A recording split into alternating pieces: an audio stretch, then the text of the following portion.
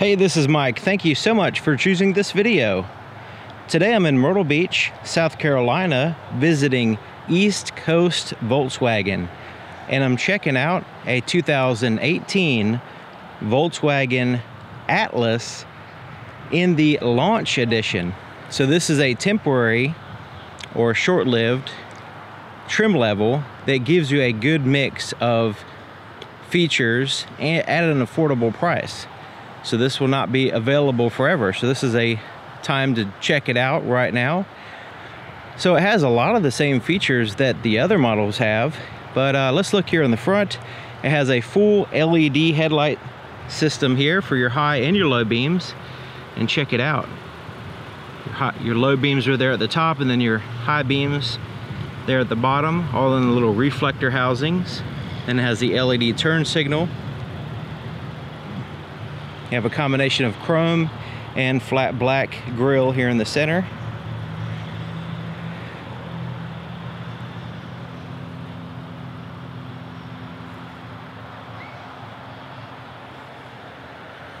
"18-inch alloy wheels painted silver with four-wheel disc brakes with ventilated disc brakes on all four wheels.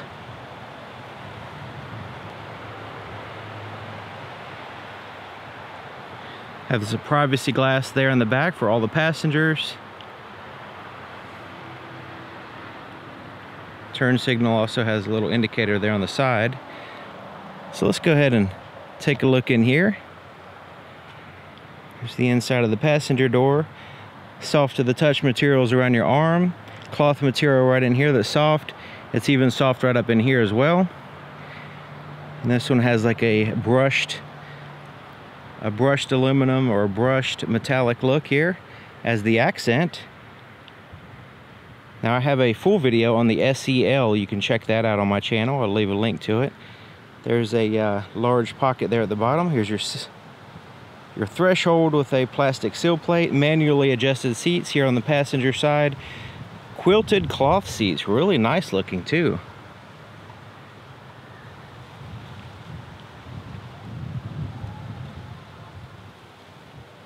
And then you have that brushed metallic accent here in the center. Soft to the touch dash, lockable glove compartment. It has an optical drive in here as well with an SD card reader. Look at the legroom. Now this vehicle is definitely a leader in legroom and just general space. So you can see here on the front, tons of legroom. There's no tapering. It just goes straight out. The seat is quite a ways off the floor, so feels like you're sitting in a chair.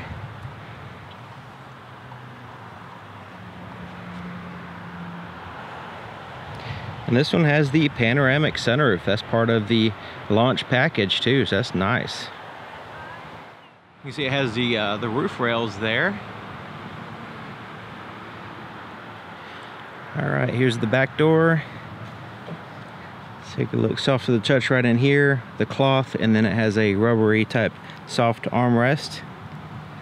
Has a shelf right in here, which is nice, and there as well, and a bottle holder. Check out all the legroom. I mean, it is impressive how much space you have in this vehicle. You have the quilted seats back here. Rear climate control. So it has a whole tri-zone going on. You have a 12-volt power supply down there below.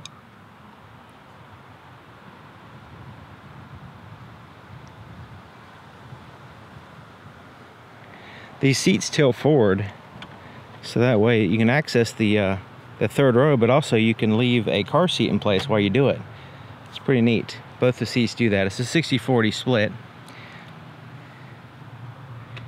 All right, so the third row has plenty of room, and in my other video I actually get in the back and demonstrate all that stuff in the SEL video. Like I said, I'll leave a link, but check it out. You have the quilted seats back here. They fold down in a 50-50 split fashion.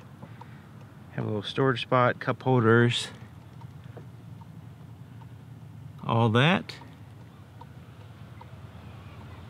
Fuel door here on the passenger side.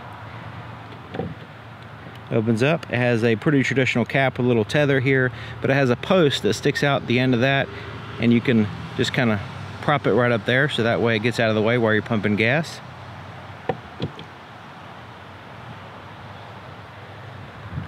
All right, looking at the back of the vehicle, has a little tiny antenna on the top. That's pretty neat. It's in a gloss black. Has a third brake light right there at the top on the spoiler, little spoiler there at the top of the glass. Has a wiper. There's the tail lights, powered by standard bulbs.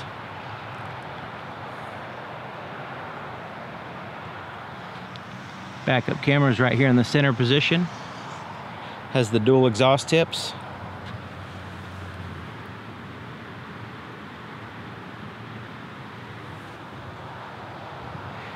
All right, let's open it up. A little button under here releases it. Just kind of lifts it up a little ways and it goes the rest of the way up by itself.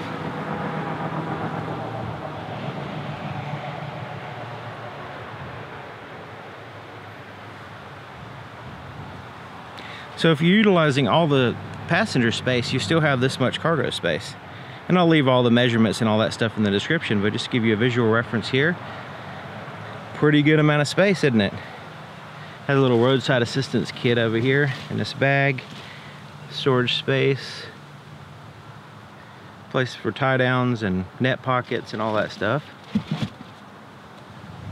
This part is part of the cargo protection system. These little dividers have Velcro on them, and you can stick them down on this mat and form a little place to put some stuff to keep it from sliding around. This little hanger that pops out. There's a light on both sides here and on this side. I'd love to be able to do a night video, but I hadn't had an opportunity yet. Let's lift this up, see what's in here. So there's your tools for your spare tire there on the right. A little bit of storage space around here. And as I demonstrated in the other video, this unscrews and the spare tire is just below this. But this is nice to have a little storage space in here. Okay, so here's the floor space in front of the driver's seat. The floor mat hooks in place, actually snaps in place. These little snaps right here. It's real easy to put in and remove. There's your accelerator and brake pedal. Massive footrest here on the left side. So let's go ahead and take a look under the hood. Just want to mention that the way this releases, when you shut the door actually covers it, so you can't release the hood accidentally. It's real easy to lift the hood. There's a latch right here in the center. Just lift it up, and like literally takes no effort to make it go up the rest of the way. Very, very little effort. So you can actually see the latch here, right there.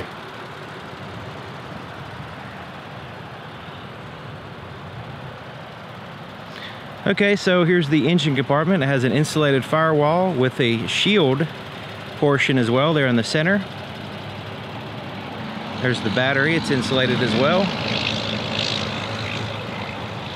And has the same 3.6 liter V6, narrow angle V6, paired to an 8-speed automatic transmission. It's the same one as the other Atlas trim levels.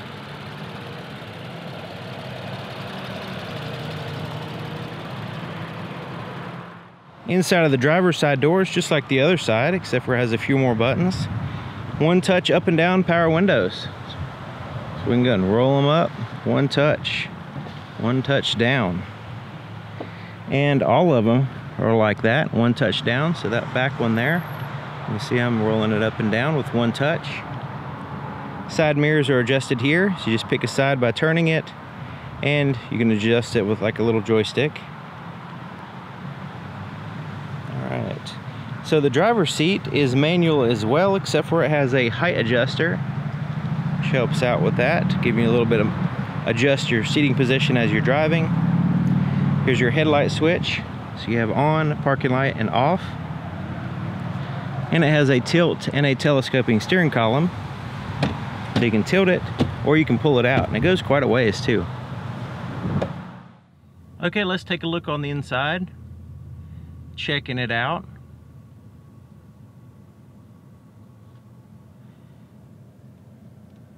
let's go ahead and start. Well, we'll start with my legroom. It's ridiculous amount of legroom here. I mean, I have the seat so far back I can't even touch anything, and it really makes me feel like a small person. When I put the seat all the way back, I just feel like a little kid or something sitting in this vehicle because there's so much space.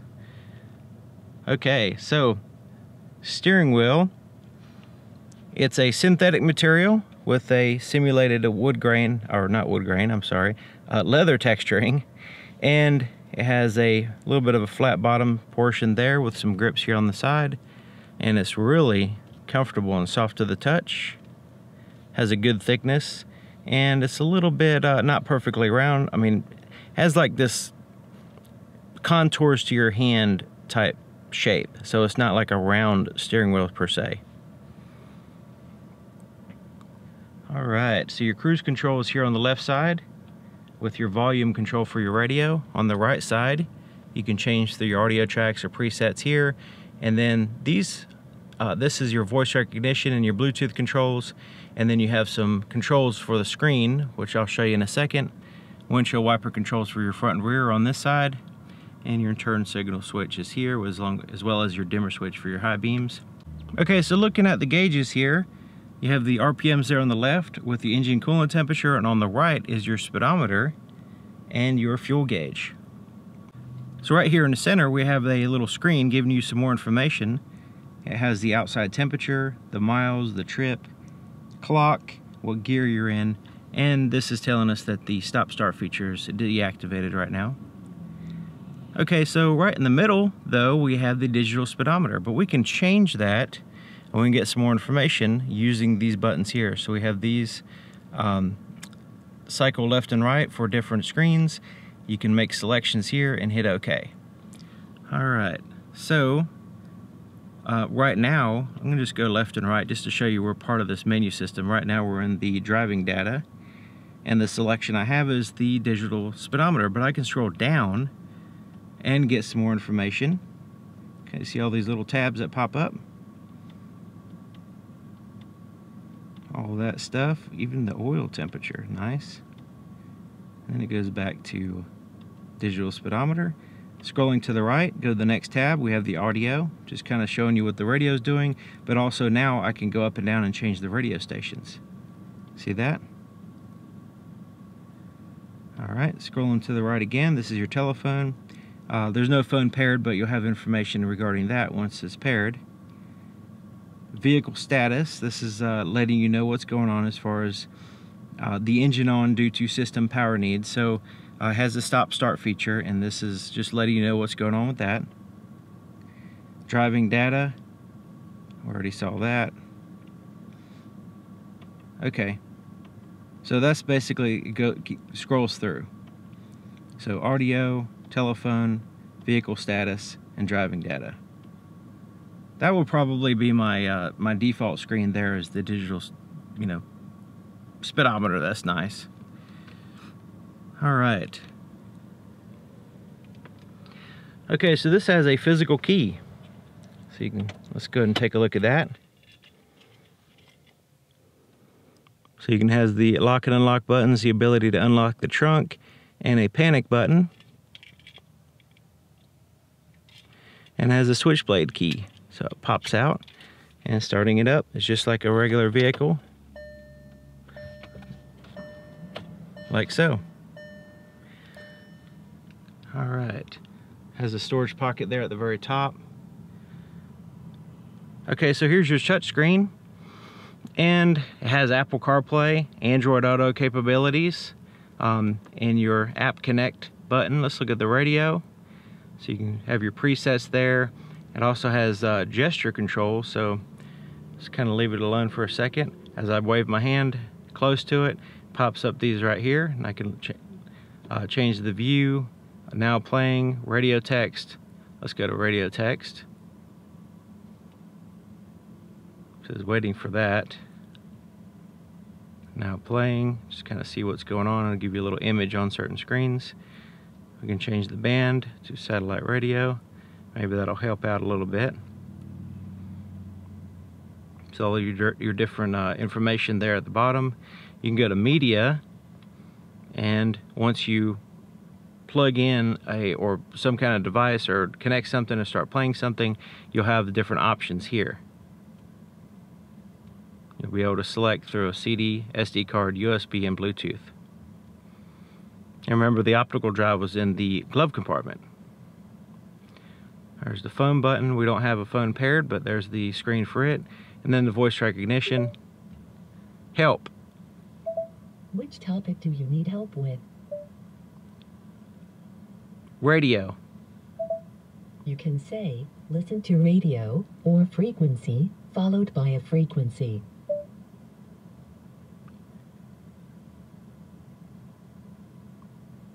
Cancel. Cancel. Okay, so just kind of give you an idea of the voice recognition there. Go to the sound. We can adjust the sound, the volume, bass, equalizer, that kind of stuff. We can also turn off the touch screen tone if we want. Have a car screen, so this kind of gives us some information, what's been going on and all that stuff.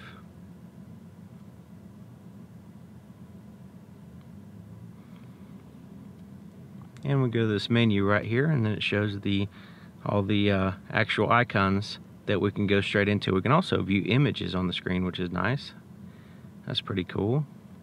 Then we can go into setup, and this is where we can adjust things. Now it also has a volume knob and tune through the stations. Pretty traditional there, maintaining that. Your climate control is down here, so your temperature, fan speed, where you want the air to blow. Pretty traditional climate control. You can recirculate the air. You have your defroster.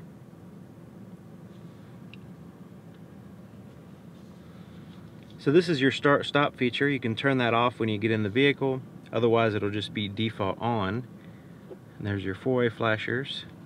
There's a USB port down in here. This is where you would connect your device for the Apple CarPlay or just charging the device. And then you have a 12-volt power supply right in here. A little rubber floor in this little compartment, so you can put your cell phone or whatever in there, and it's not going to slide around as much. Cup holders with a open spot in the middle. Little tray right there. Electronic parking brake. So let's go ahead and pull that up, and it'll give you an indicator that it's on. Push it down to release as long as you have your foot on the brake. So here's your shifter. Let's go ahead and put it in reverse. Check out the backup camera. Really nice clarity on the backup camera. It also has the guidelines that are active. So as I turn the steering wheel, they will move. So I can go really far. Kind of gives us an estimated trajectory as we're backing up. Alright, continuing on, there's neutral, there's drive. Now if we go down again, it's going to put it in sport mode. If we go again down, it's going to put us back in drive. And you'll know if you're in sport mode because it'll show up in here in the top corner. Watch that. So I'm going to kind of bump it down, see sport mode. Bump it again, drive. If I want to manually shift the gears, I just push it to the right. Now I can use it like a ratchet shifter and change to the 8 gear ratios.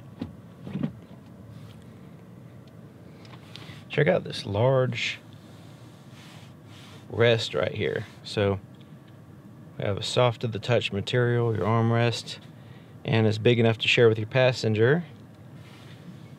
And it lifts up. And it has this massive cargo space for putting a bunch of junk in here, cluttering it up, but that's what it's used for. So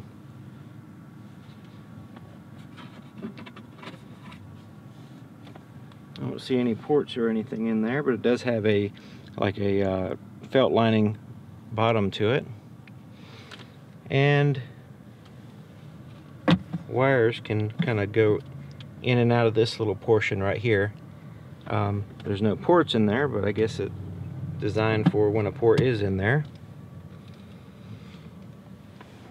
Alright, so it has a manual day and night mode for your rear view mirror, tap lights, rear lights. You can have the lights turn on with the door.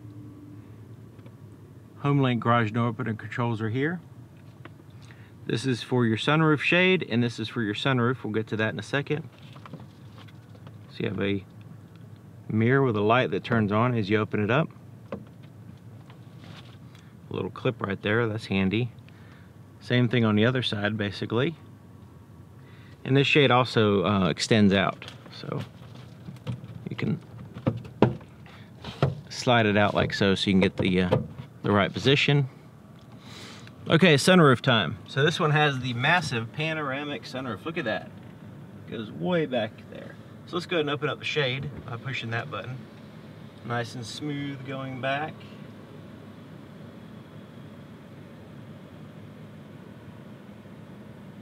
Feeling fancier every second at how smooth it is.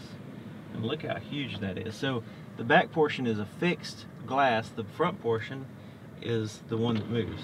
So you have a little vent, or you can push it back like so. Open it up.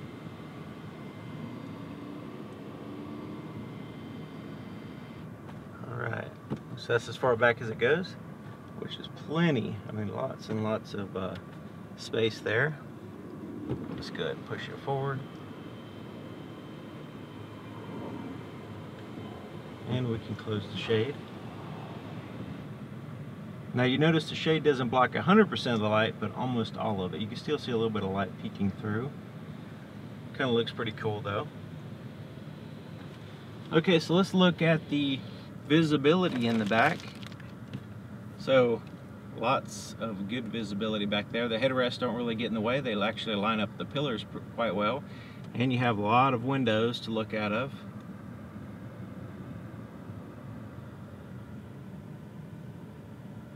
Of course, you got the backup camera helping out, but just in general, you can see quite well, I think.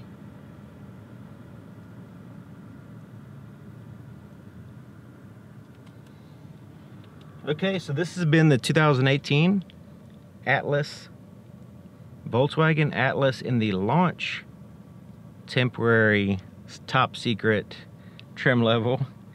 Not a lot of people know about it, but right in here I forgot to show you. There's a little storage pocket here. But yeah, it's a from what I understand, it's a temporary trim level just to kind of launch the this vehicle into the market and give you a kind of balance of features and price. So it can be had in the, I think it's the middle to low 30s, somewhere in there. But yeah, awesome. So thank you for watching. Thank you to East Coast Volkswagen here in Myrtle Beach, South Carolina. Let me know what you think of the vehicle. Let me know what you think of the video itself and if it's been useful. So thanks again. I'll see you next time.